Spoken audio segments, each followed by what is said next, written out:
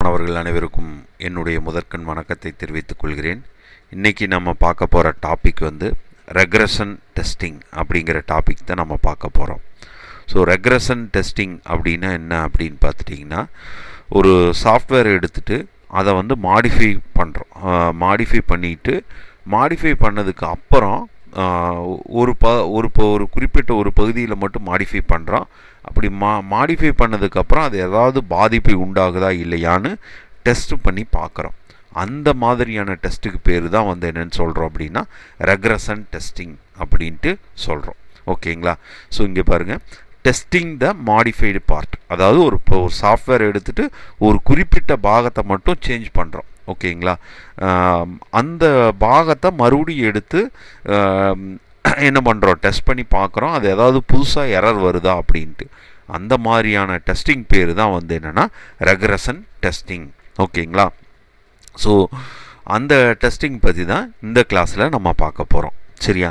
So இதில் வந்து பார்த்துட்டிங்கன்னா, that might affect due to the modification to ensure that no new error have been introduced. அதாவது அந்த modify பண்ணனால எரர் வந்து ஏதாவது வருதா இல்லையா அப்படின்னு வெரிஃபிகேஷன்ஸ் பண்ணுறோம். ஓகேவா?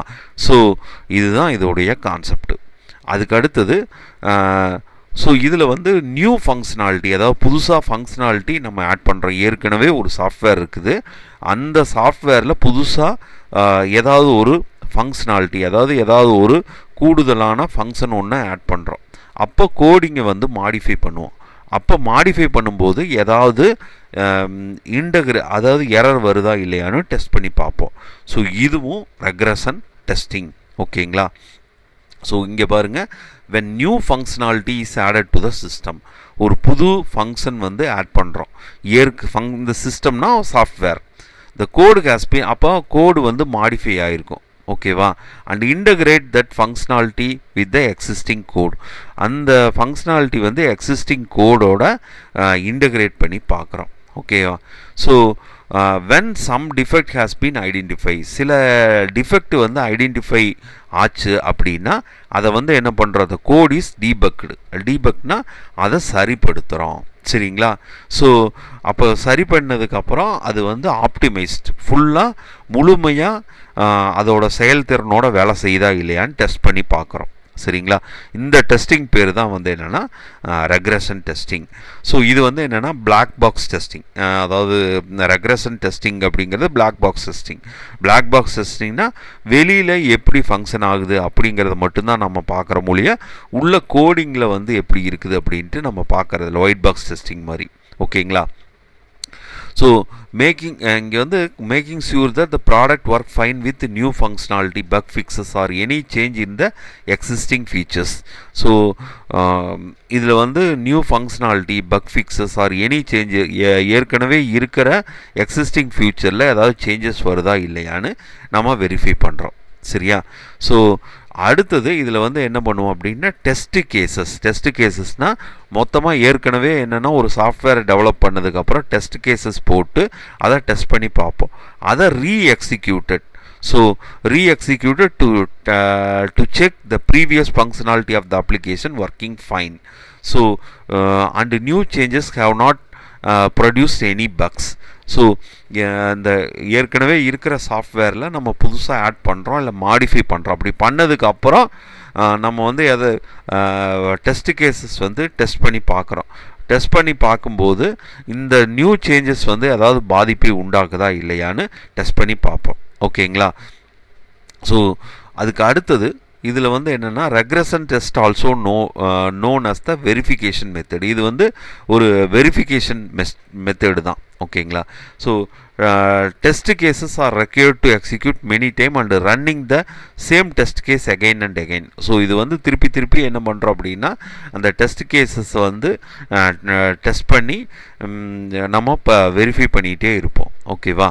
ஸோ ரெக்ரெஷன் டெஸ்டிங் வந்து ஒரு குறிப்பிட்ட லாங்குவேஜை டிபெண்ட் பண்ணி இருக்காது. என்னென்னா ஜாவா, C++, C#, இந்த மாதிரி எந்த ஒரு லாங்குவேஜை டிபெண்ட் பண்ணியும் இருக்காது. ஓகேங்களா. So it ensure that any change is the product does not affect the existing module of the product. இது வந்து என்ஷூர்னா உறுதிப்படுத்துது. என்னென்னா அது வந்து எந்த ஒரு ப்ராடக்ட் வந்து சேஞ்சஸ் பண்ணதுனால எந்த பாதிப்பும் இல்லை அப்படிங்கிறத வந்து உறுதிப்படுத்துது. ஓகேங்களா.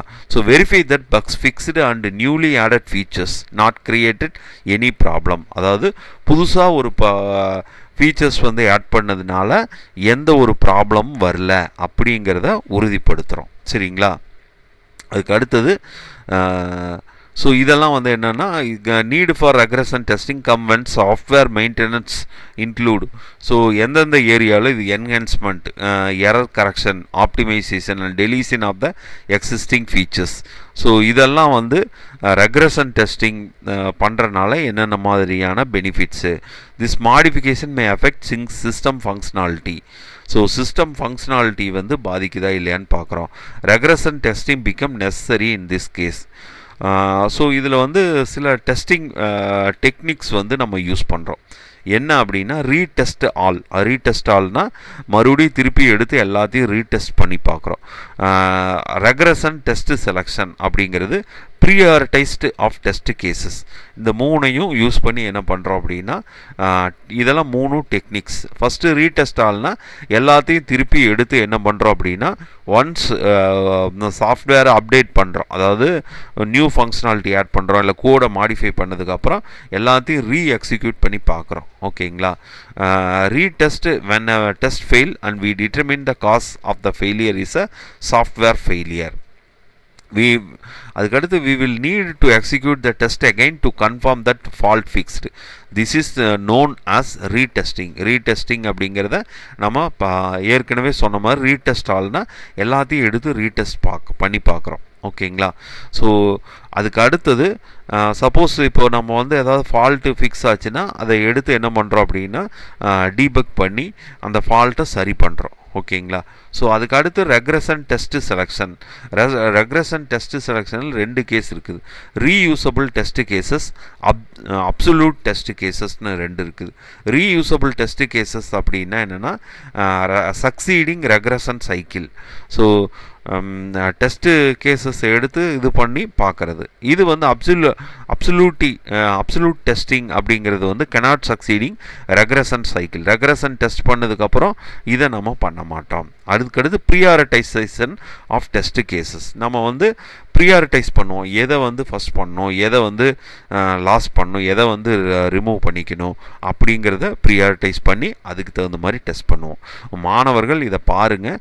இதில் ஏதாவது டவுட் இருந்தால் கீழே கமெண்ட் செக்ஷனில் பதிவு பண்ணுங்கள். ஓகேங்களா. ஸோ நன்றி, வணக்கம்.